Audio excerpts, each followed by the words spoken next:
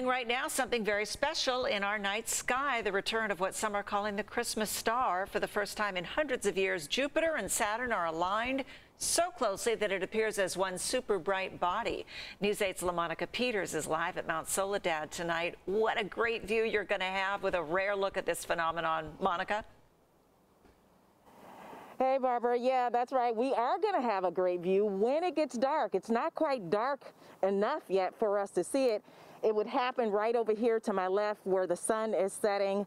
And so there are hundreds of people out here. There's the parking lots are crowded.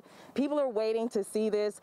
And I think it's a great opportunity for people to bring their kids out so they can see this happen in real time. It's almost like a cool science lesson for everybody. So I want you to take a listen to what the astronomers at the Fleet Science Center had to say about this event tonight.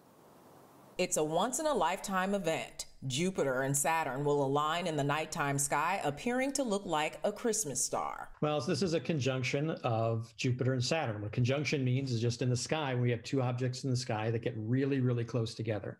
And this is the closest they've been together as appears from Earth for at least 400 years. Snyder says it's been about 800 years since the last time the conjunction was visible on Earth. He says the two largest planets in our solar system line up next to each other every 20 years, but we usually don't notice it. What's really exciting about this one in particular, though, is when you look at it tonight, it may just simply appear to be one star. December 21st is also the winter solstice, which is the longest night of the year. After the sun goes down, you can look towards the sunset and see the planets with the naked eye. Jupiter and Saturn are both fairly low on the horizon. So between about 5 o'clock and 7 o'clock, they'll get look closer and closer and closer, and then they'll go behind the horizon and you won't be able to see them at all. And just like everything else in 2020, this celestial event will be one for the history books.